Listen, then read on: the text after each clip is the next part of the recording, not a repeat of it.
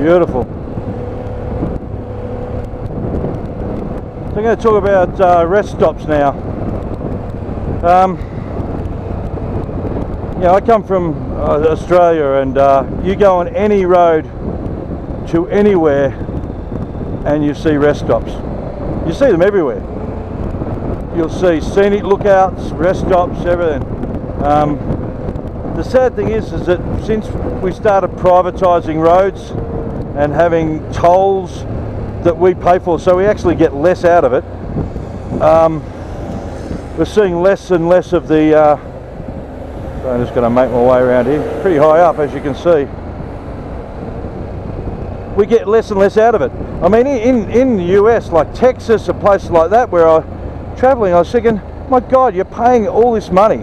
You know, I paid hundreds and hundreds and hundreds of dollars to drive on roads, and they're just there for just doing miles on. There's, you know, there's no rest stops and stuff like that. It's bloody pathetic, to be honest. So, although it is better than some of the other the Central American countries, even Mexico, and like Baja and Mexico, there's so many amazing places to stop and just look and just take it in. You can't stop though, because it's just road and that's it. There's no shoulder. So yeah, you end up just driving past all this amazing shit, you know. And but you have to stop. I mean, you've got to stop. I think 2 hours riding straight is enough for anybody to just need a 10-15 minute break and take the break, you know. There's only been a couple of trips I've been on where I thought I've got to keep going, and I did 3, 4, 5, 6 hours. I think I did one 6 hour straight stretch, a tank full of petrol, fuel basically. And really, you know, that's pretty ridiculous, you know. So I found the perfect medium is about 2 hours. About 2 hours. About 2 hours is the maximum you need to.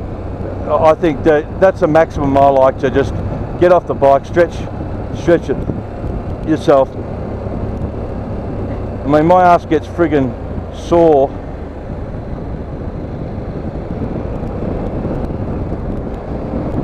I mean, real sore after a few hours. Just you just want to just get off the road and just have a look around. If you can get a nice scenic spot to do it in, all the better, you know.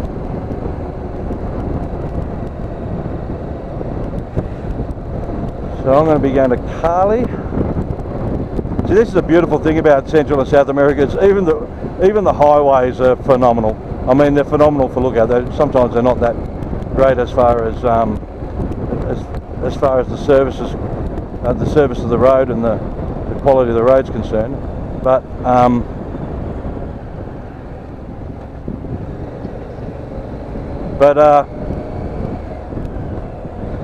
you get great views. Like in America, like I was the first few days from Miami through, I was just dying. I was just thinking,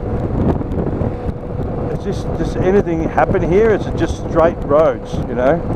And the thing is, you have to drive the speed that everyone else is riding, and they're all doing 85, 90 mile an hour. Because if you don't, you're just continually getting overtaken by people, and it can be a bit dangerous, you know. People up your ass all the time. Another good thing to get is to get up on the pegs and just give yourself a bit of a stretch. I can't even remember looking at this town on the map. It's friggin' pretty big though. But I'm gonna have a break pretty soon, and I need to have a whiz, whatever you want to call it. Slight right. I think it's called a right actually, but my GPS just said slight right.